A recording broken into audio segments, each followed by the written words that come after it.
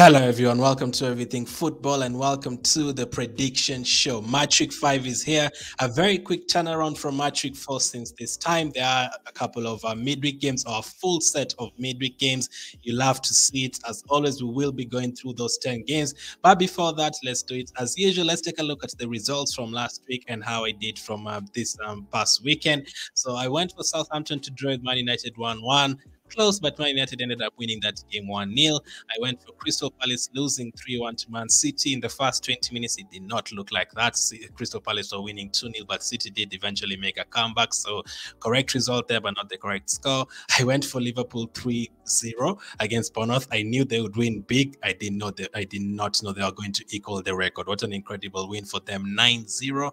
I went for Chelsea to beat 3-2. It was looking very unlikely when Chelsea went down to 10 men, but Leicester have been very poor so far this season. Chelsea ended up winning that game 2-1. I went for Brighton to beat Leeds. I was expecting a more high-scoring game, but it ended up being 1-0 to Brighton. I had gone for 3-2. I went for Brentford to beat Everton. Everton as well, almost winning that game, but ended up being a draw. I went for Arsenal to beat Fulham 3-0, closer than I expected. It ended up being 2-1. I went for Aston Villa to draw with West Ham 1-1. It ended up being a West Ham win 1-0. I was perfect in the Wolves Newcastle game. Needed a St. Maximin incredible volley in the 90th minute to make that 1-1.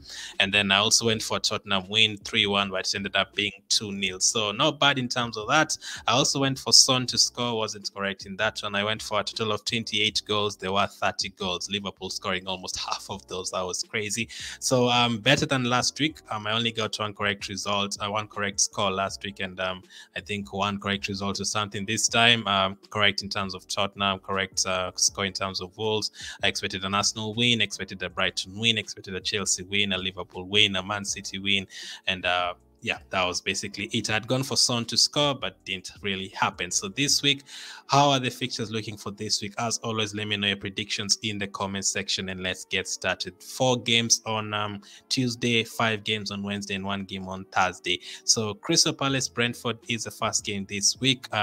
Zahal missed the last game with injury. I'm not sure if he's going to be in this one. Brentford almost losing the game against Everton, but they were attacking relentlessly. I think they hit the post like 3 times in that game.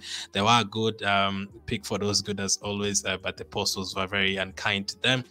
In this one, it could go either way. This is kind of London derby. Crystal Palace could win it. Brentford could win it. It could end up being a draw. All depends on really if the likes of Zaha are there. But I am going to go for Crystal Palace to win this game by 2-1. A home game. They've looked good so far at home. They lost to Arsenal, yes, but they beat Aston Villa by 3 goals in their last home game. The next match will be Fulham against Brighton. Another very exciting game. All of Fulham are playing really well, and Brighton also playing really well. Both teams in the top 6 right now. I was expecting a high-scoring game between Brighton and Leeds. Maybe we could see it this time. I'm expecting a really, really good game. Mitrovic is scoring goals. Gross is scoring goals at Brighton as well. Whichever team wins here could be in the, especially if Brighton wins here, they have a chance of going top of the table on that Tuesday. So I am going to actually go for that. I'm going to go for Fulham 2, Brighton 3, expecting Mitrovic to get a couple there and Gross to score again and maybe Welbeck or something. So 3-2 to Brighton. Next up on that same day is Southampton against Chelsea. Chelsea, a good win for them against Leicester, down to 10 men. Gallagher almost costing them that game. Southampton, I mean, a bit toothless against Man United. They really had they had the opportunities there for them to pick up something from that game. So no home results so far for them, losing to Man United and drawing against Leeds. They haven't won any home games so far. I don't think they'll win it at all. Chelsea got thumped the last time they went away. They went away to Leeds and lost 3-0. But this time I actually think they are going to win. So Southampton 1, Chelsea 2. A tight game, but Chelsea to win it eventually. The last game on Tuesday will be Leeds against Everton. Now, a lot of people are predicting Frank Lampard to be the first manager to be sacked this season. It's looking very likely. Everton so close to winning their first game against Brentford, but ended up drawing. There were bit likely to be 1-0 ahead for most of that game. Again, unfortunately, Leeds are looking very good, especially at home. They beat Chelsea by 3. They scored 2 goals against Wolves. They won both home games this season, and I think they'll make it 3 out of 3. The likes of Aronson, the likes of Harrison as well, the likes of Rodrigo looking pretty good. So I am going to go for Leeds 2, Everton 0. Another home win there for Leeds United. And then heading to Wednesday, the first game will be Man City against another newly promoted team. The last time they faced one, they scored 4 goals against Bournemouth.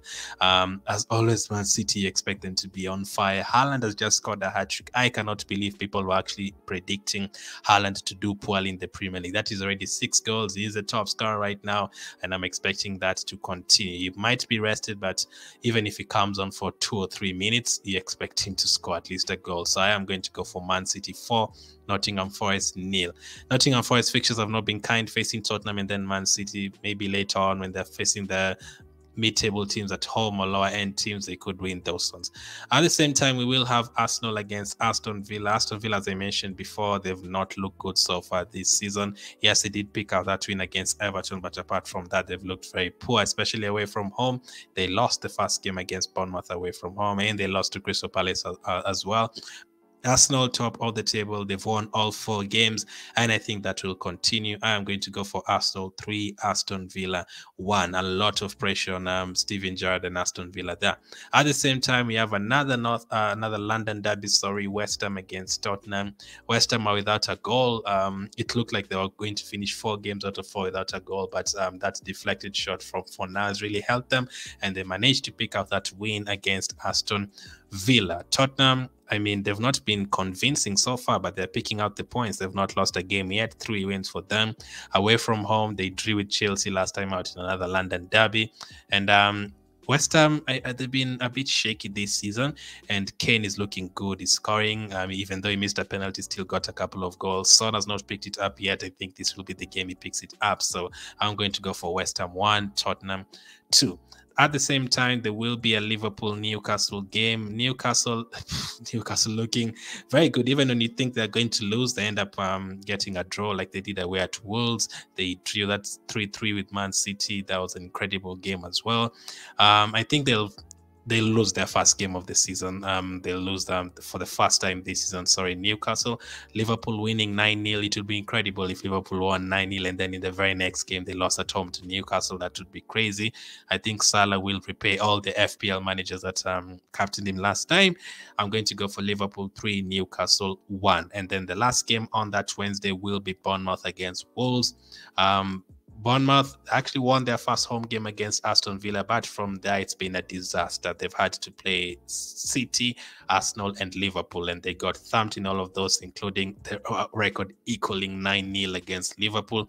Their confidence will be very short, but I actually expect them to bounce back. Not with a win. I think they'll be a bit more. They'll try to be a bit more defensively solid, and it also helps them that they are facing a Wolves side that really struggles to score. So I'm going to go for Bournemouth 1, Wolves 1, and then the last game on Thursday will be Leicester. The only game on Thursday, Leicester against Man United. Leicester, bottom of the table. Man United have helped themselves to back-to-back wins. You might see Casemiro starting in this one, Anthony starting in this one, their new signing, so they will be full of confidence.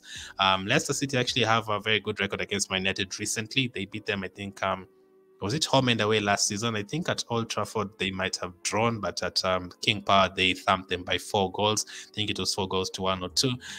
This time round, though, Leicester looking very shaky. I think they'll get a couple of goals in this one. Vardy up against the likes of Martinez. It's going to be a good test for him and Varane. I think Leicester will get a couple. I think Man United will pick out 3 consecutive wins. So I'm going to go for Leicester 2, Man United 3.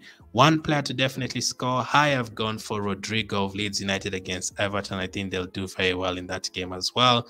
Another win for them at home. And then total number of goals, I have gone for 34 goals. A lot of high-scoring games. I've predicted 5 goals in the Man United game. I'm expecting at least 4 goals in that game for both teams to score. Liverpool expecting them to get at least 2 goals in that one. West Ham, Tottenham, both teams to score. I'm expecting a high-scoring game in the Arsenal match. Man City could get 4, maybe even more. Fulham, Brighton, I'm expecting a high-scoring game there as well. So it could be a very good midweek of games. Let me know your predictions. Which game do you think will have the most goals? Which player will definitely score this week? Which game are you looking forward to the most? And the total number of goals scored this week. Match week 5, bring it on. Thank you for watching, and I'll catch up with you on the next one.